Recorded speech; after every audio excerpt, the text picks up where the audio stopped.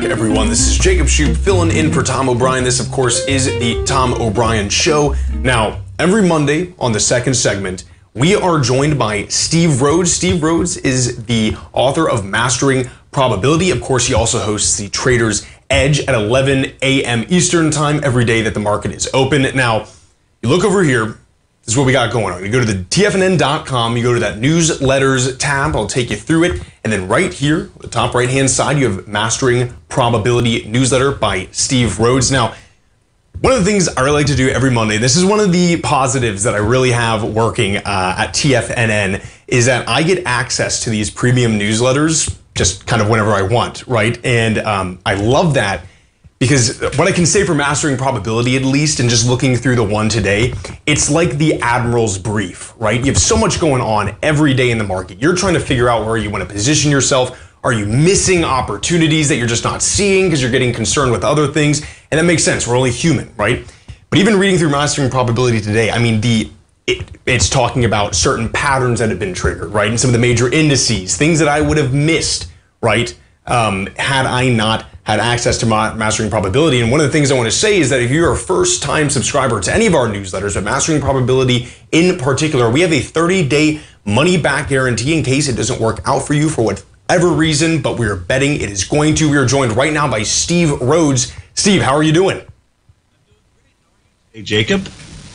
How was your weekend, Steve?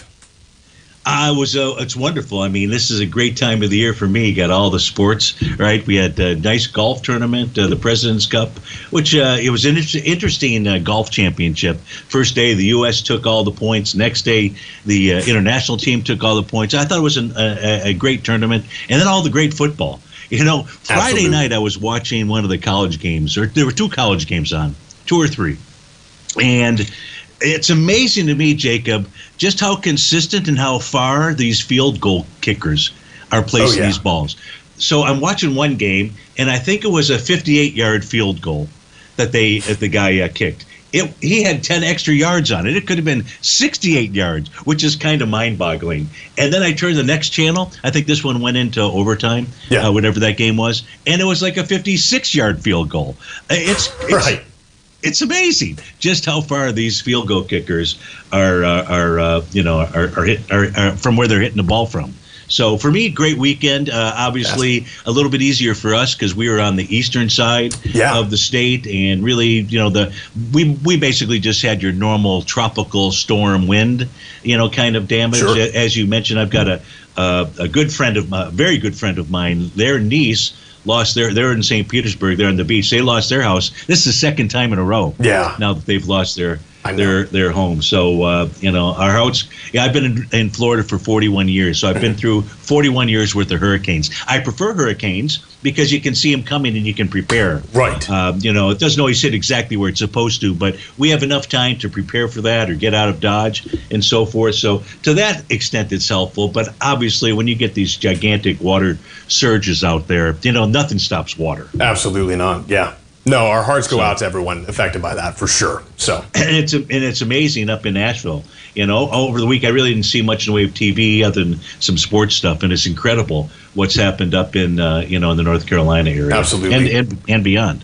I've got a niece, and they live in the Atlanta area, in the Buckhead area, and they had a tree come crashing through their home, through their master bedroom. So it's scary. And you've been up in Georgia. You got big trees up there. Oh yeah.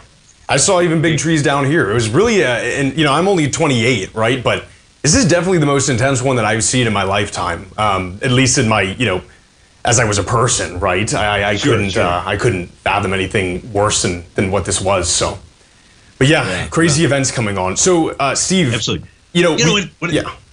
I thought what we'd do today, since today is the end of the month, is just kind of get a little bit of a big picture as to what we're looking at. Sure. So this chart here, and I appreciate the fact that you love the morning, the Monday newsletter, just to kind of get gathered with regard to at least, what I'm looking at. And you're exactly right in that there's a lot of moving parts that impact the markets out here. But this year, right now, we've got the 8 different monthly 8 different monthly charts for the cash indices out there. So you notice you got the Dow on the left-hand side. The Dow itself will go ahead and negate a TD9 count topping pattern today. What that means, this is a pattern that formed last month. And when you take out that pattern in one single month, it tells you about a very strong upward momentum move. Now, unfortunately, we've got divergent messages out here, because all the other indices actually have tops that are in place. So the S&P is going to go ahead and complete its TD9 count top. Now, what's really important is to be watching as we get into October here. Is this price trading above the high for September? And if it is, then there's it's a good indication that maybe, in fact, that TD9 count top is going to fail as well. So the Nasdaq's got a TD9 count top that completes this week. The Russell 2000's got a Rhodes Momentum Indicator top that's still in place. The semis have got a TD9 count top. So we've got each of the other monthly charts, Jacob, have topping signals. So we got a divergence. My focus right now today is really on the Dow. And if we take a look at the Dow negated its TD9 count top on a daily time frame last Friday. And it's got an A to B equals CD pattern to the upside. It's got a price projection of 43,079. That does not mean that that's where the Dow will stop on its rally out there. The weekly time frame chart does not have any kind of a topping pattern. Now, if there were to be a bearish reversal candle that were to form by Friday, then it would generate a Rhodes Momentum Indicator top. The Dow Jones monthly is, as we mentioned, is going to negate its TD9 count top. It has a 1-to-1 A to B equals CD price projection level of 47,399 out there. Now, the interesting thing about the monthly chart, I can show you another TD9 count topping pattern that formed back here in 2021, September of 2021. And we'll see that pattern also failed immediately. And then the market rallied for 10 months out there, 10 additional months before the actual top came in. That was a Rhodes Momentum Indicator top. What's really important about this is watching that green oscillator and change, or an oscillator and change line out there. And that's one of the tools that I teach subscribers out there. And as long as price is above a green oscillator and change line, it tells us we have a rising price oscillator above zero, and those are bullish conditions. So if we have a top, that would just say that the signal overall is neutral. If price trades below it, closes below it, that's a whole different message out there. So last Friday, it's also important, as you said, to take, there's a lot of different factors. So we could be buyers in the U.S. of an instrument, but overseas, they might be sellers. So it's good to know how an instrument is trading in major currencies. And last week, on Friday, the Dow made new all-time highs in terms of U.S. dollars, euros, Chinese yuan, and the Canadian loonie out there. So not all of these currencies are we making new all-time highs. That just suggests caution, but this is still an international rally. This is not just a rally that is U.S. based. Always important to understand, we're entering the most bullish seasonal cycle period for the Dow, which is the last quarter of the year. If you look at the very bottom right-hand side, you'll see October, November, December should be higher closes out there. Here's the presidential cycle. The presidential cycle suggests that we bottom next week, October 9th. Maybe so sometime, I think, late next week out there. And then we continue to move higher into year end. The Dow's next horizontal trading range boundary line is up at 43,967. I see we're out of time here. So the Dow is sending signals to us, Jacob, that we should continue to move higher. It's the other U.S. indices that we've got to be paying attention to, because there's no uniform message. Fantastic. Steve, thank you for coming on. I know it was a little bit short, but we always appreciate you having you on. We'll see you tomorrow at 11 a.m. You bet. Take care, Jacob. Have a great day. Folks, stay right there. We'll be right back.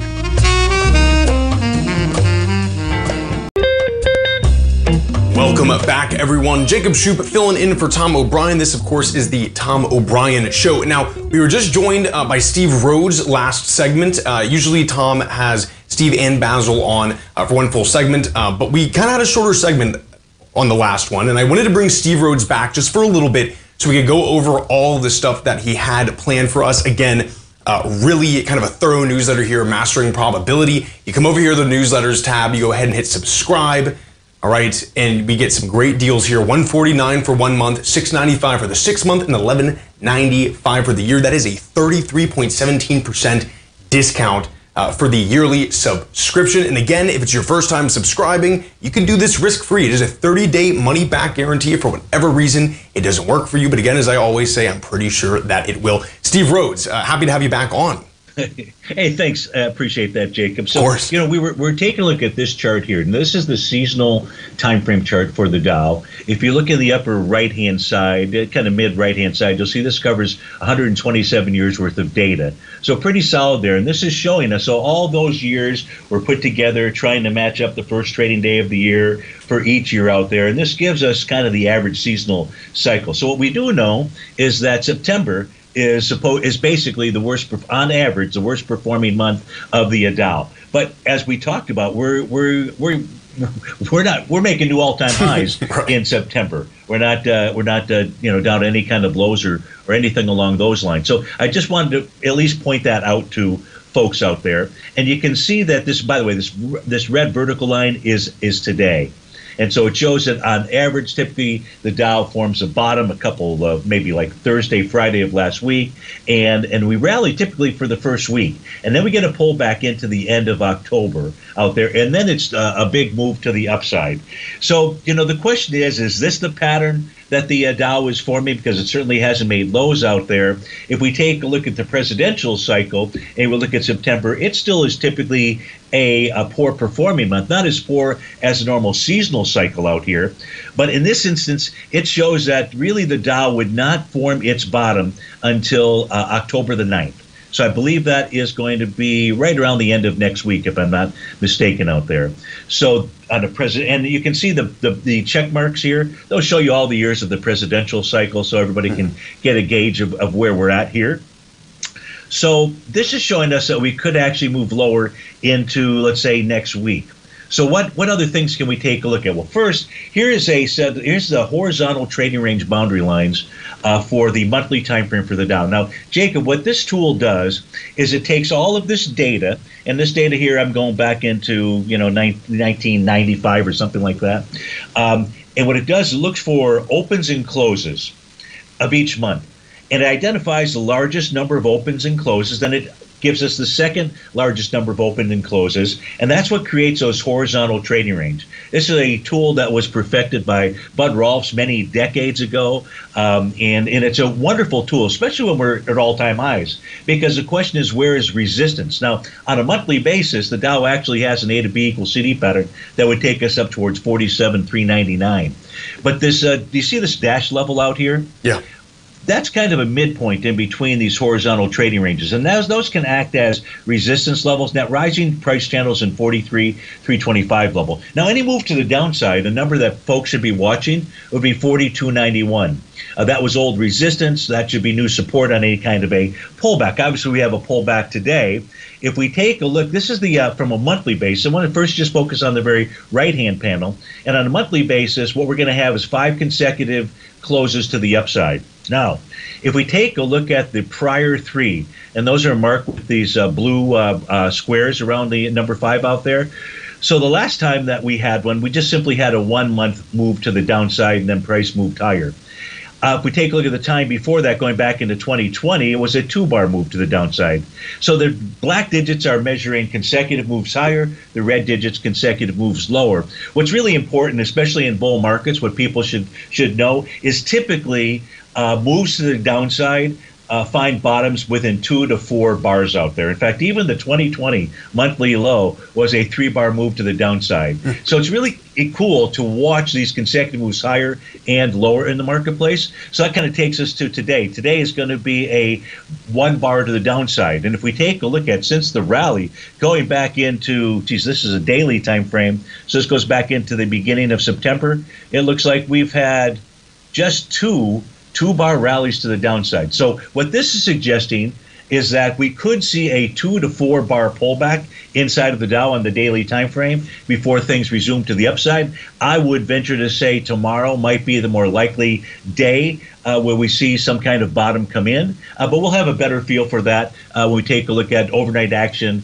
Dow equity future contracts, and so forth. So bigger picture here, the Dow should resume higher. The question is, are we going to see a 1 month pullback, a 2 month pullback, or really just 3 or 4 days out there? I don't know the answer, but first what we'll do is we'll watch the daily time frame chart. We'll watch different profile levels on the equity future contract, and that will help us. One of the tools that I know you love, that's included in the newsletter, even I also include this in the evening newsletter so that clients can do some of their own work. And I've identified, now this happens to be just the Dow's top 30 stocks out here, so just sticking with the Dow. But as you know, I do the top 10 in the Dow, the top 10 in the NASDAQ, all the index ETFs, all the sectors inside the S&P 500, and it provides all this information. So just as an example, people always, during the day when I do my show from 11 to 12, people are typically asking, hey, I'd like to add to a position. I'd like to get into a position. So what you want to do is you want to buy support. And so if we just take a look at Apple out here, Apple has a TD9 count support. So one support level is 211.97. Profile support, 224.92. Support of the oscillator and change line at 227.36. So those would be 3 different areas that somebody would be looking at to explore and taking and adding to their position out there. Now, I also provide the average 10-day true range out there. And so in the case of Apple, this tells us that over the last 10 days, its daily movement is $4.47. Now, down below, I won't go through this in detail. People can take a snapshot if it's on their screen. Sure. But this shows you how to use this data to create your own position size so you know ahead of time where the different support levels are at inside of whatever instrument. In this case here, we're talking about Apple. And so lastly, here is the today's going to be, as we mentioned, today's going to be bar number 1 to the downside. This is the Dow equity future contract. The key level of support that people should watch is 41,883. So you may not have access to the futures, but I guarantee you when you wake up tomorrow morning, you'll be able to see that. And so the key level to be watching, if anything happens to the downside, the key level of support here is 41,883 out there. So I expect us to see probably a 2-bar low that would come in tomorrow. Fantastic. And yeah, like I was saying, folks, tomorrow at 11 a.m., if you like what you're listening to here, check out the newsletter, and then Steve Rhodes has the Trader Edge at 11 a.m. Eastern time right here on TFNN. Steve, thank you so much for coming back on and sharing that with us. Fantastic as always. You bet, Jacob. Thank you, and have a great day. Take care, Steve. Folks, stay right there. We'll be right back.